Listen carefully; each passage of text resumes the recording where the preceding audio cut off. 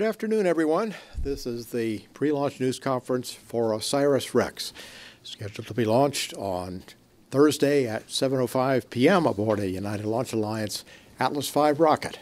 And here to discuss the upcoming mission, Dante Loretta, the principal investigator from the University of Arizona. One of the leading theories for the delivery of organic molecules to the surface of the Earth after that late heavy bombardment period is the exogenous delivery, or the delivery from asteroids and comets. And we do have rare classes of meteorites that we call carbonaceous chondrites where we see some of these organic molecules, and that's really what has made that hypothesis viable. But a lot of our analyses are confused by the fact that meteorites, once they're on the surface of the Earth, are very quickly contaminated, organically especially, because microbes love these materials. They get in there, they colonize them, and the things we're looking for are the things that these bacteria are made out of, the amino acids that make up their proteins, particularly interested in the handedness. You know, some organic molecules have a right-hand version and a left-hand version, and life preferentially chooses one over the other. So we're really interested in what were those original inventory of materials, the seeds of life that these carbon-rich asteroids and comets may have brought to the surface. We have over 700,000 known asteroids in the solar system right now. Yeah, and then in near-Earth space, roughly about 10,000 near-Earth objects that we know about. 10,000. Custom made, custom made, yeah, custom made. Thank you. I love asteroids as much as the next guy. Who doesn't? And I also have a deep interest in making sure that we, by we I mean humankind, comes up with a way to deflect an asteroid, because you got to figure it's going to happen. Almost certainly the reason the ancient dinosaurs were killed. And so we will make discoveries on this mission that we have not anticipated. It's exciting, but I want in my lifetime to discover life on another world, if it's out there to discover.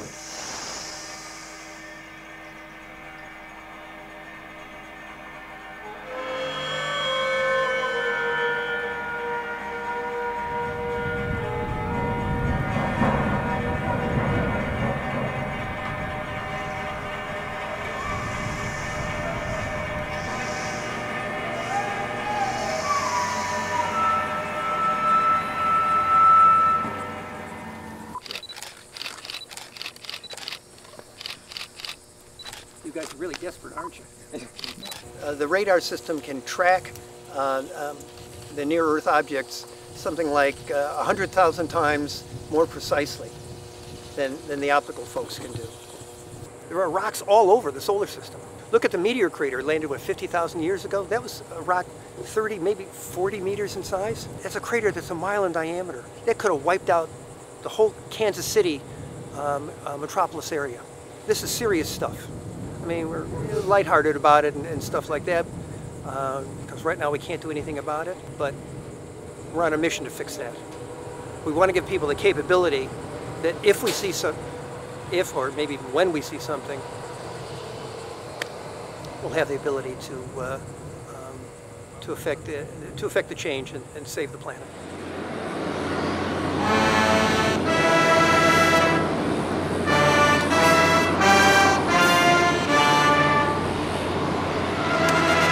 So what brings you here today? So today I am here for the launch of the third mission in the New Frontiers program line, OSIRIS-REx, the Origins Spectral Interpretation, Resource Identification, Security Regolith Explorer. I know that sounds like a lot of words right there, but that's all of our mission objectives wrapped into an acronym, into our name. Meteorites are materials that have come through our atmosphere, have burned off, and then when they hit the ground, you know, they hit in water, there's a lot of atmosphere, there's all these contaminants that can cause a lot of changes to that geologic context. So there's none of that on Bennu. Bennu is this pristine rubble pile of things that have literally the fingerprints of 4.5 billion years ago. You know, we're unraveling the mysteries of where did this universe even come from originally? OSIRIS-REx is addressing fundamental questions that we all ask ourselves at one time or another. First is, where did we come from? And the second is, are we alone? Because if we can unravel the pathway by which life originated on this planet, ultimately led to human civilization and technology, we can really start to intelligently address the question of, did this happen elsewhere? People find amino acids on objects like Bennu.